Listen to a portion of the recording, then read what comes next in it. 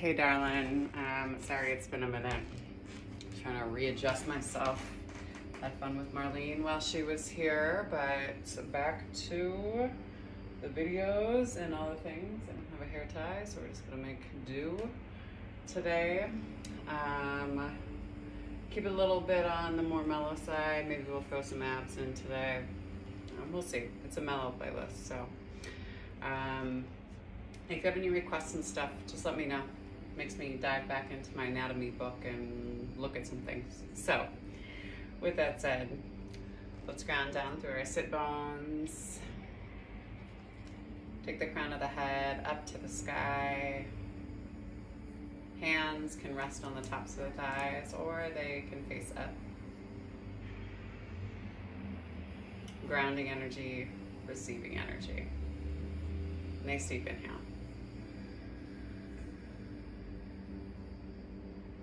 And exhale.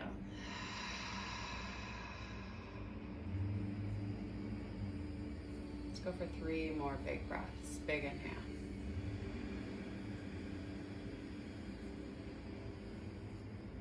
And exhale.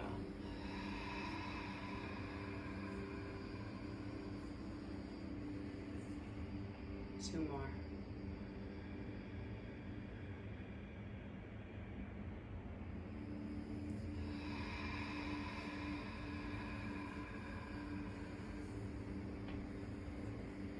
Last one.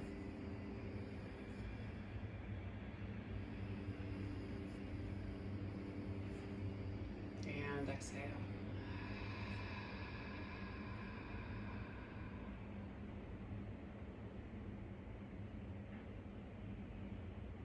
Starting off by giving gratitude for the indigenous peoples of this land. Salish, Blackfeet, Kootenai tribes out here in the Mizzou. Giving gratitude for this practice of yoga, the Black and brown people who originally created this practice. Giving gratitude for our bodies and to ourselves, for showing up on our mats to create more space in ourselves and in our minds for joy.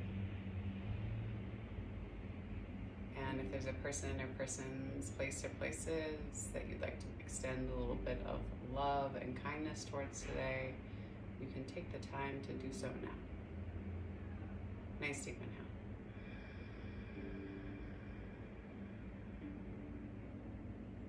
inhale. And exhale.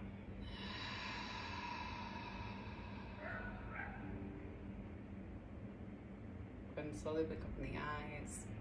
Back into the room and into the space. Let's go ahead and come into a little bit of Janu first to start. So sole of that left foot comes to the inside of the thigh. Sit up nice and tall, move your cheeks out behind you. Turn your torso towards that straight leg. Inhale, arms come up. And then on our exhale, we come down and over. If you can grab onto the toes, great. Keep it just in some small movement stuff. We're not trying to do big full stretches yet. You can pull down with your elbows. Awesome. Toes flexing in towards your face a little bit more. Big inhale. Exhale. Maybe you tuck your chin in towards your chest and bring your forehead to your knee. If you need to put a little bit more of a bend in the knee, go ahead and feel free to do so. Big inhale. Breathe into the belly and then exhale. Belly pulls in towards the spine. Again, big inhale. Exhale. Last time, big inhale. Exhale, slowly walk the hands up the shin, rock back on the sit bones, change up the cross of the feet, same thing on the opposite side. Sole of the foot captures the inside of the thigh. Flex the toes back towards the face. Inhale, arms come high. Exhale, down and over the top of the thigh. You can grab for the base of the foot if that is your preference. You can always put a block on the base of the foot, but thinking about pulling forward with the chest, lowering down through the elbows. Big inhale. Exhale. Maybe you tuck your chin in towards your chest. Maybe you bring your forehead to the knee. If you can't do it with a straight leg, you can always put a bend in the knee. But think about getting the forehead to the knee in that compression space. Big inhale. Exhale, hold. 2 more, big inhale. And exhale. 1 more time, big inhale. Exhale, slowly walk the hands up the shin. Take both feet out in front of you. Flex the toes back towards the face. Move your seat back and forth, side to side. Maybe keep a little bend in your knees as you reach high. Exhale, come down and over. You can grab onto the base of the feet, or you can always grab in between your big and second toe and pull down that way. Pulling forward with the heart space. Maybe you move your seat back a little bit more as you come down and over the tops of the thighs. Big inhale. Exhale, hold. 1 more time, big inhale. And then exhale, go ahead and walk up the shins. I'm gonna go this way so you don't have to look at my vagina. Again, y'all, this is for something for a dear friend of mine, so we're just gonna keep it totally real. Anywho, we're gonna lay down here. We did this one in Chelsea Maxon's class the other day. It was a good one, so we'll do a little bit of ab work here. Hands come back behind the head. You bring your heels together to touch. And you're gonna press the soles away, take the shoulder blades up off the mat, and then pull the knees in towards the armpits. So press and pull. We go for 8, for 7, shoulder blades up off the mat, for 6, for 5, for 4, for 3, for 2, and 1.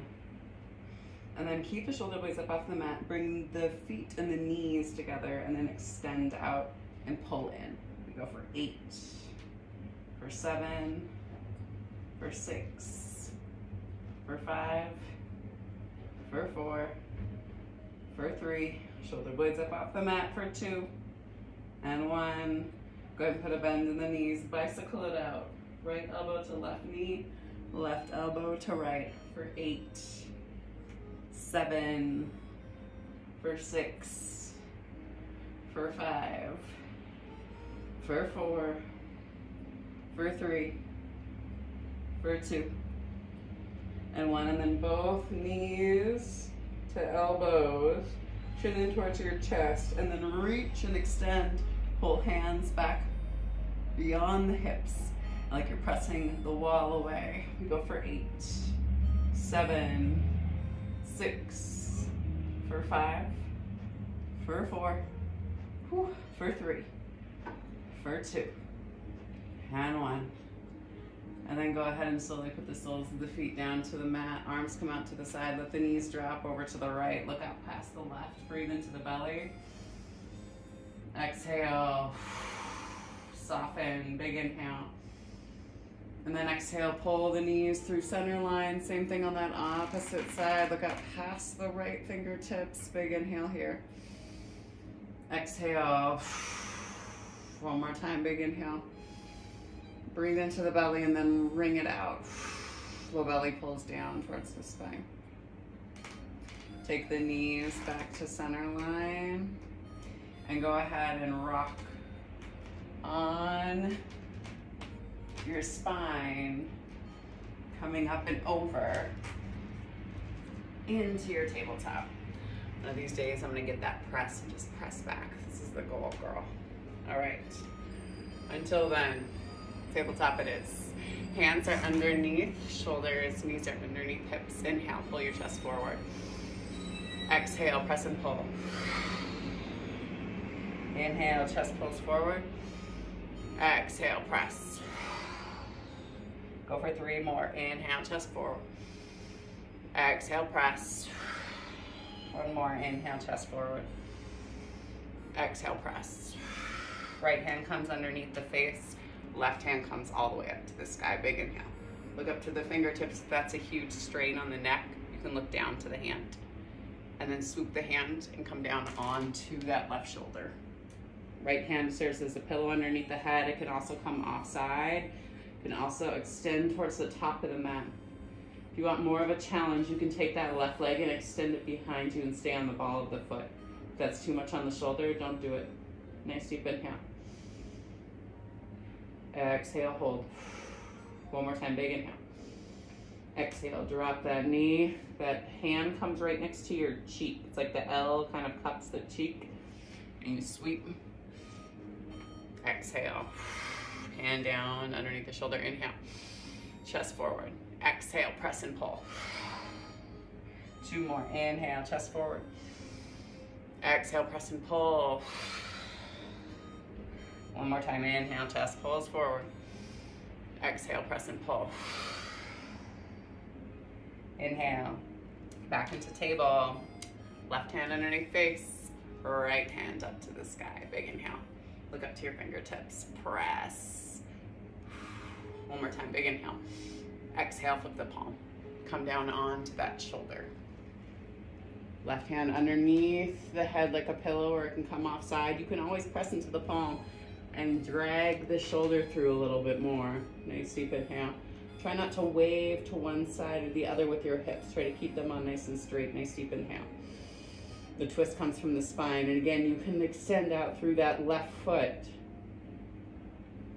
Nice deep inhale. Exhale, drop that knee. Take the hand right next to the face. Press. Inhale, swim that hand high. Exhale.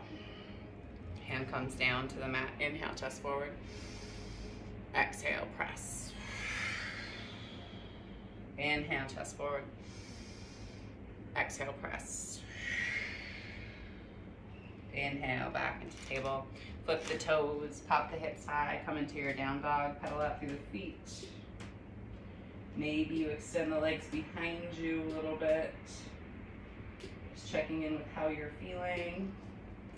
Take your feet to the edges of the mat and walk the hands back about 1.5 hand length distance. That left hand's gonna come underneath the face. The right hand is gonna, right hand underneath the face. Left hand outside of the ankle. Try to stay mirroring you. Exhale, hold here. 1 more time, big inhale. Exhale, slowly release. Same thing on that opposite side, ground down through the hand. Hand comes to the outside of that left ankle. Turn and twist. Exhale, release. Walk the hands back towards the feet, the back of the mat. Inhale, hands to shins, flat back. Exhale, down and over. Inhale, hands to shins. Exhale, down and over. Engage your quad, let yourself fall, and then on the inhale, sweep yourself all the way up to stand. Arms are high. Hands come down through center line. We're gonna walk ourselves out into a warrior 3. So inhale, arms come high.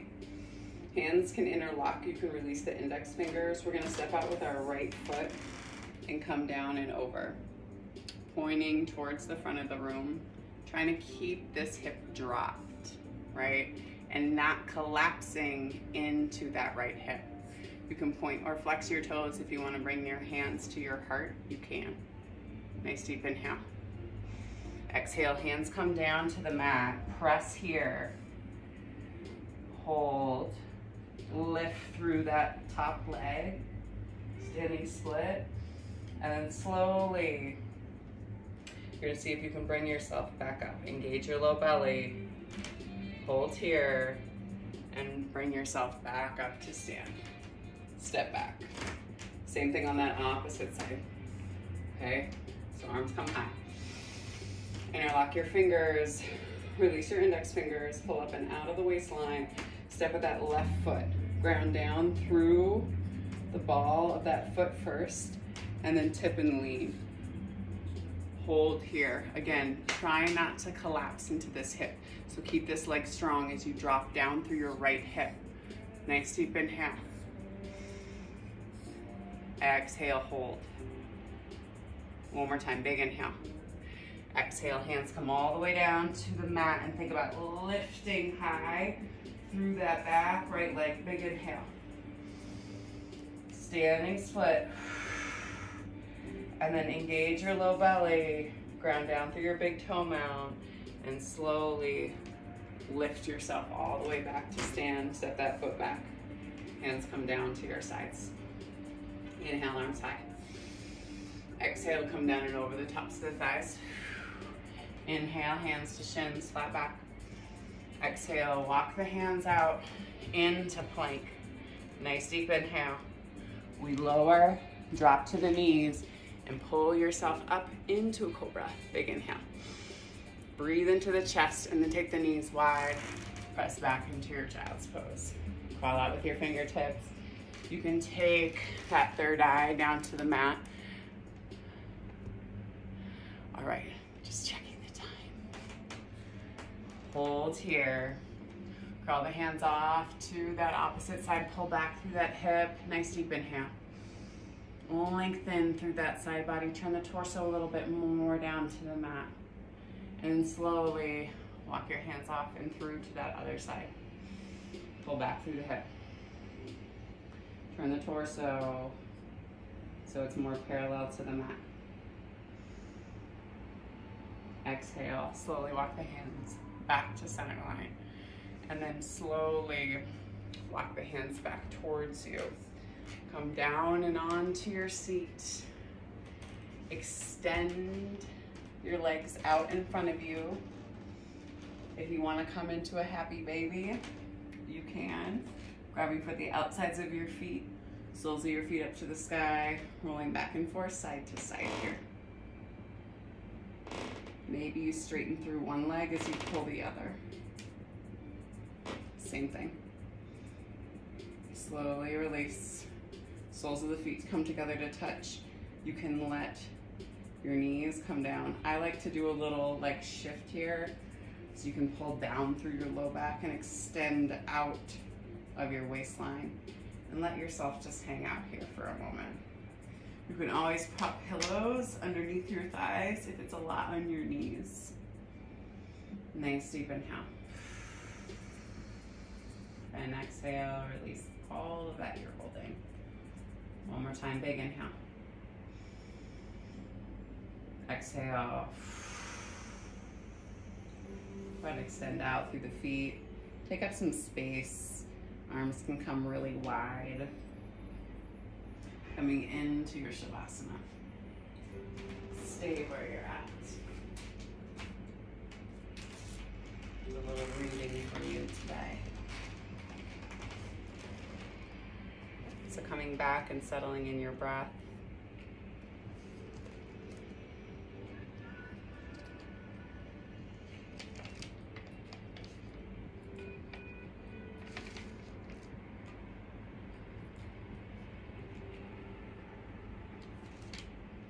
I always want to read Mary Oliver, but she's so depressing sometimes. I read her in class the other day and I was like, okay, not ready for that right now. Although I read a really great thing, or listened to a really great piece from Satguru, who said it's important to nurture the root and not the fruit. And that trees don't eat their own fruit. And so I thought that that was really wonderful. As a sentiment. So with that said, that we don't eat our own fruit. Recognizing greatness in others is recognizing our own greatness. We cannot recognize greatness in others unless we too possess that same quality in ourselves. A person who is said to possess greatness stands apart from others in some way, usually by the size or the originality of their vision and their ability to manifest that vision.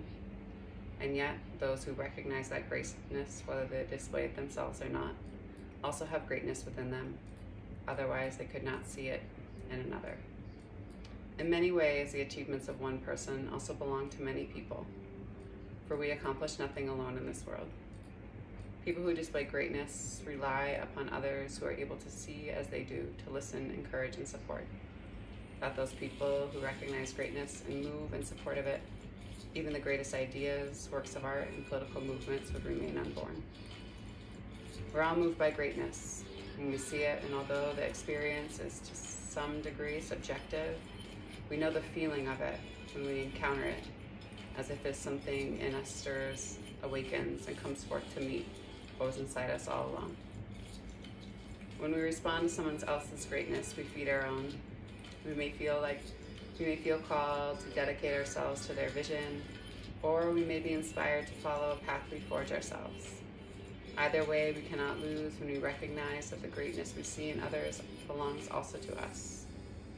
Our recognition of this is a call to action that, if heeded, will inspire others to see in us the greatness they also possess. This creates a chain reaction of greatness, unfolding itself endlessly into the future. Ultimately, greatness is simply the best of what humanity has to offer. Greatness does what it has not been done before and inspires the same courage that it requires. When we see it in others, we know it. And when we trust its presence in ourselves, we embody it. I'm actually not sure who this is by. It might be David Vendetti, who I know well and spoke to today. So taking that moment, Jane, to breathe into the greatness of you, to see the greatness of you, and to know it, as Bob Marley says, the one who knows it feels it. So I hope that you have a wonderful rest of your week. I will be on top of a couple more of these for you next week. But until then, peace and love.